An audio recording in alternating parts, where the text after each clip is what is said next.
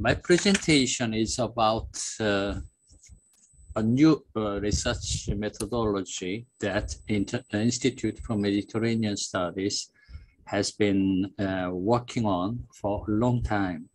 This is an effort to re-understand the Mediterranean history for a macro perspective. Okay, let me start to read my introduction. Today, I would like to make a proposal for the Mediterranean studies. Its principal reason is that the Mediterranean, I think, was a multiracial global society. This is not to deny the previous research traditions, but rather to complement them. Multiracial globalization means that we have already been social animals since ancient times and have been living in relationships with others. Then, how should we recognize the historical sociality? The key of historical sociality corresponds to the humanities standard for historical interpretation. And we need to move away from Eurocentrism and Orientalism. The purpose of this sociality is to understand the pattern of their organic relations based on an individual approach to the members of a Mediterranean society. In this regard, the Mediterranean history is a good example of a multiracial globalization. In today's presentation, I propose the necessity of reinterpreting the Mediterranean history, focusing on the civilization exchanges. This may be a new research frontier for Mediterranean studies in our century. Even in history research, interpretation based on a selfish point of view, that is, a perspective in which the parts represent the whole, including them, is dominant. Its typical case is Eurocentrism or Occidentalism. Edward Said's Orientalism is the reflection on the Orient in the mirror of 19th century European intellectual tradition. Naturally, this Orient does not exist and is not the reality as it is. Why does this Orient exist based on distortion and incuriosity? Perhaps it originated from a limited perception of the Italian intellectuality of Renaissance in the 14th and 16th centuries. Or it would be the academic result of 19th century's European civilization's understanding of itself as a self-made civilization by his own merit. In this context, the transposition of the Eastern and Western world, which we often refer to, is nothing more than a fictional composition that is rationally considered. So how can we overcome the iniquity of the kind of history interpretation which is Occidentalism? The problem is that neither the Western nor the Eastern has an alternative to that. I think that our history research should start with a reflection on proposition, which is many criticism, no any alternative. Of course, that's not to say there won't any attempt. However, most of those regard the Mediterranean as a composition of its many mosaic puzzles. This is also the result of not breaking away from the research tradition and nationalism of regional studies. On the other hand, Abulafia judged the Mediterranean to be a sea of diversity. Nevertheless, he looked at the Mediterranean from a Jewish point of view. For him, the Mediterranean was just the sea of European diversity. Peregrine Holden and Nicolas Purcell proposed a new Mediterranean by using the word corrupting to mean hybrid and interaction in their corrupting sea. However, it seems that they were also obsessed with the 16th century's medieval cosmic creationism that maggot emerged from cheese. Marshall Hodgson's work is very interesting. He not only boldly criticized the Mediterranean reflected only in the mirror of Western civilization, but also interpreted the Mediterranean as a sea of all where numerous local civilizations, societies, and cultures coexisted. However, he was afraid to present a specific research methodology for this proposal. In this presentation, I would like to point out two facts. The first is to reconsider our perspective, and the second is try to find possibly a new research methodology for these issues. A shift in perspective means an effort to find new alternatives. History leads us to different destinations depending on which road we choose. We are not free from this fact. Particular attention should be paid to understanding the relationship between the historical factors constituting history and their variable state of equilibrium. Then, why the concept of equity and balance are important in our study? This is directly related to historical interpretation. In my view, the need for a shift in perspective stems from the fact that the previous research tradition have been incompletely studied. We decipher and interpret history because our future depends heavily on our experience. Judging the past unilaterally, narrowly, and only with the logic of superiority and inferiority does not help us understand history.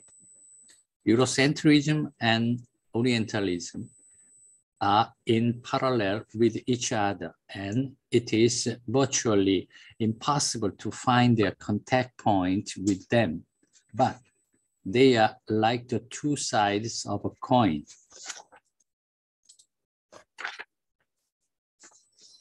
In fact, it is not due to mention the term globalization in our age, because this term is not exclusive to our generation. So, what was the process of historical globalization like? This process was neither one-sided nor monolithic. There were various types of exchanges between opposing factors. And in this process, the opposite flow of competition and cooperation continued to unfold. Not only that, those situations were organic in their relationship with each other. The globalization process may seem like a one-way flow on the surface, but internally, opposite factors acted together. The main and the secondary flow are mixed. Historically, globalization has been a process of civilization exchanges. This shows directivity for balance and expandability for historical space. In the historical philosophy, those concepts of balance, space, and expandability result in the context of a relationship and balance through exchanges. The orientation of time toward a state of equilibrium does not explain the nature of time itself. Rather, in human history, as times go by, the internal factors complement each other, ultimately leading to a state of equilibrium. This idea presupposed the hypothesis that time flowed cyclically. On the other hand, if time moved linearly between historical factors, competition, and logic of superiority and inferiority are overemphasized, then why does the historically such methodology of civilization exchanges need the time recognition of a cycle theory? This is because in the perception of the time of circularity, there are device and differential differences between the subjective factors of civilization exchanges, and the principle of their complementary operation is clearly revealed. The extensibility of historical space ultimately and strongly suggests historical globalization. This means that the human space is initially divided and formed independently, depending on the influence of the natural environment. But after that, their space is gradually converted into a space for all, globalized. This figure, second figure, this figure means that the historical space continued to expand through the cycle of a principle of birth, growth, harvest, and rest.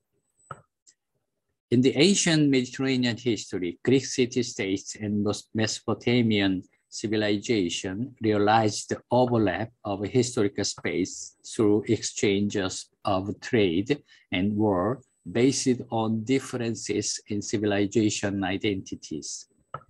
And they contribute to the establishment of a new generation culture, that is, a hybrid civilization called Hellenism, through the intervention of Alexander. A similar logic can be found in the Iberian history, which was dominated by Islam for a long time. Under Muslim rule, the Iberian Peninsula was incorporated into a vast Islamic civilization spanning North Africa, the Middle East, and the Indian Ocean. This was the expansion of Islamic civilization, but at the same time, a new generation of local culture was originated by the repetitive coexistence of Christian, Germanic culture, and Islamic culture.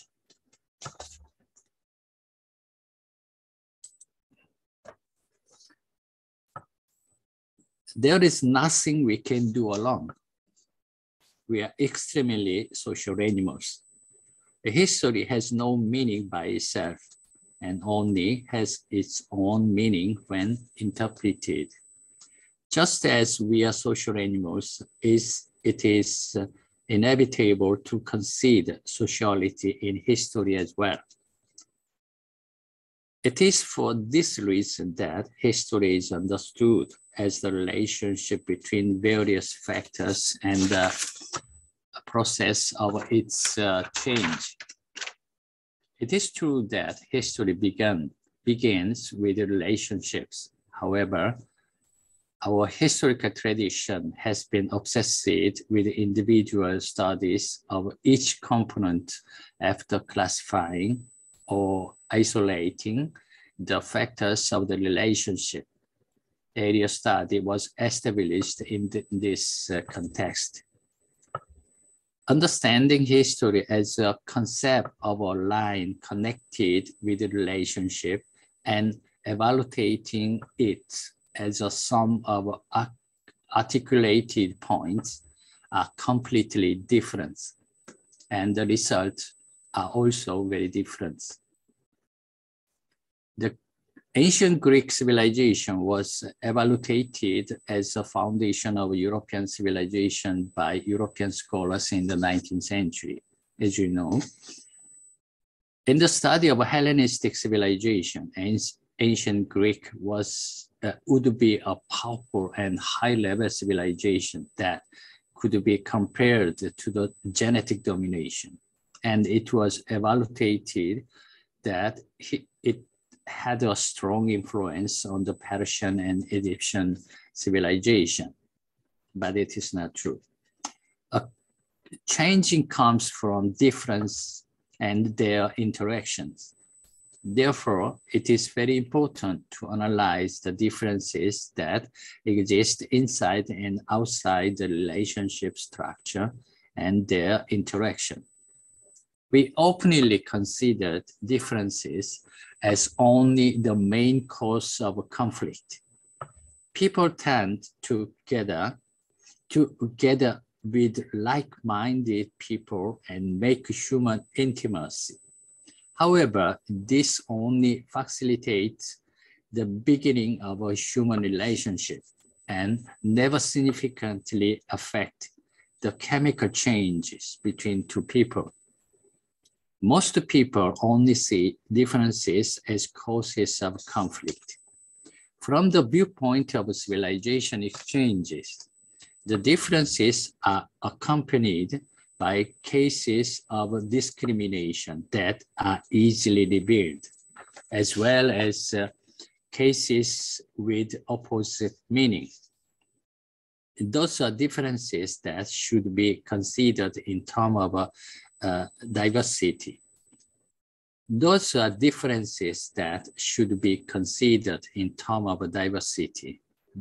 Diversity is another part of the meaning of a difference. The complex meaning of discrimination and diversity implied by difference is a very important criterion in the historical interpretation of civilization exchanges. Ancient Mediterranean Greek city-states were representative examples of a non-self-sufficient economy area. In society, they form the progressive and active thinking along with individualism, discussion culture, and democracy. And Greek cities developed an active disposition toward the outside world.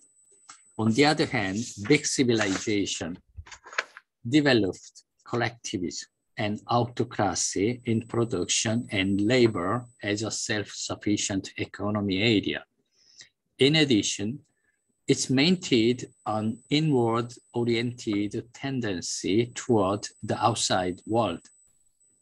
The different identities of two civilizations satisfy their need for each other while establishing a concrete relationship between them. Their diverse and discriminatory differences act complementary to each other. Greek civilization developed its own identity while receiving considerable influence from the big civilization area. In history, complementarity is neither separated nor exceptional. It exists in all time and in all circumstances.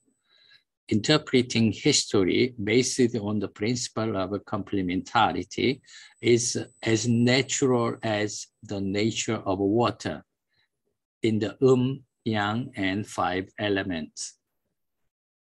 In other words, Neo-Confucianism.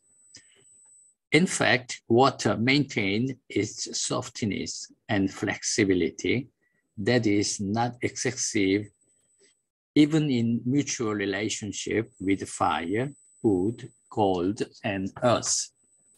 The history of any region or country, without exception, acquired and renewed its own unique identity through relationship with its surrounding.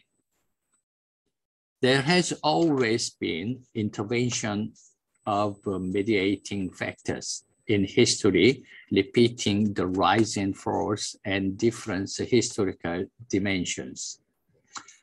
It is like a new situation is created at each stage in our life, or a new person appeared to stimulate change. The mediating factor is essential for the expansion of a historical space, globalization, and the passage of time to achieve a new balance. In addition, the mediation factor appeared as a new factor in the existing historical situation and exert various influence and played a role as a counterpartner for the other in subsequent new historical situation. In the process of unification of ancient Mediterranean by the Roman Empire, there were exchanges between great and small civilization, the Persian War and Hellenism. Alexander of Macedonia completed the flow of exchanges between big and small dimension civilization and was a factor in historical mediation for a new generation of hybrid civilization. Also, the Islamic conquest of the Iberian Peninsula also ended the conflict between German and Iberian peoples. And the Iberia was able to grow into an advanced civilization in the Mediterranean during 800 years of Muslim rule. Thanks for your listening to the boring stuff. Thank you.